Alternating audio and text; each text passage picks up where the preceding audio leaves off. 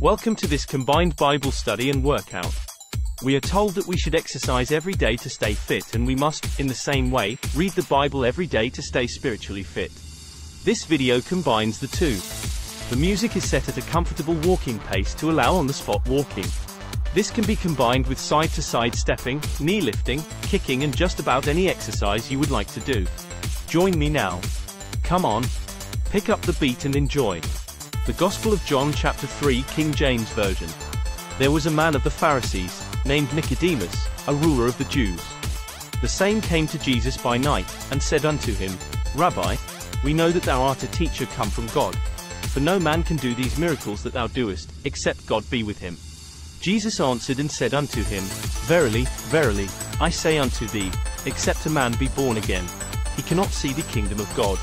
Nicodemus saith unto him, How can a man be born when he is old? Can he enter the second time into his mother's womb, and be born? Jesus answered, Verily, verily, I say unto thee, except a man be born of water and of the Spirit, he cannot enter into the kingdom of God. That which is born of the flesh is flesh, and that which is born of the Spirit is spirit. Marvel not that I said unto thee, Ye must be born again. The wind bloweth where it listeth, and thou hearest the sound thereof, but canst not tell whence it cometh, and whither it goeth. So is every one that is born of the Spirit. Nicodemus answered and said unto him, How can these things be? Jesus answered and said unto him, Art thou a master of Israel, and knowest not these things?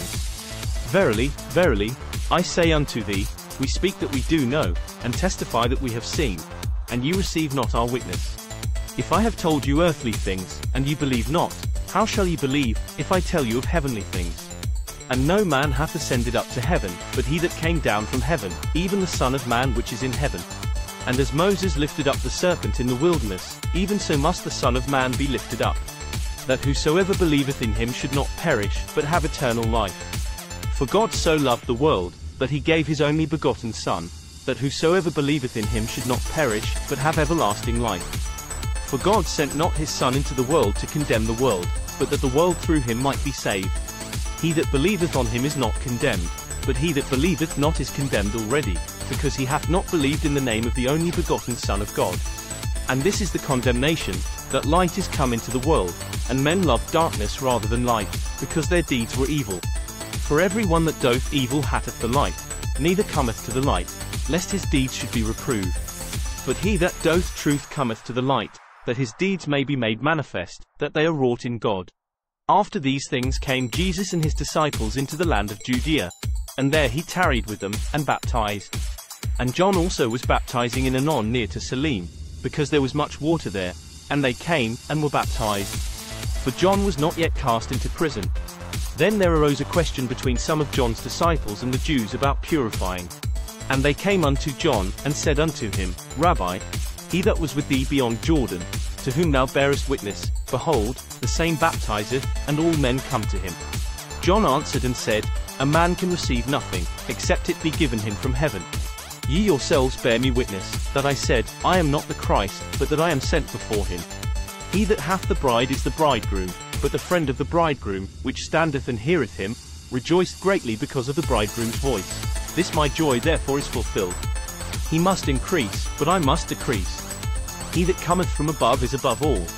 He that is of the earth is earthly, and speaketh of the earth. He that cometh from heaven is above all.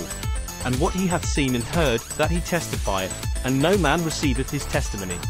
He that hath received his testimony hath set to his seal that God is true. For he whom God hath sent speaketh the words of God, for God giveth not the Spirit by measure unto him. The Father loveth the Son, and hath given all things into his hand. He that believeth on the Son hath everlasting life, and he that believeth not the Son shall not see life, but the wrath of God abideth on him. I hope you enjoyed this workout. Please like and subscribe. See you in John chapter 4. God bless.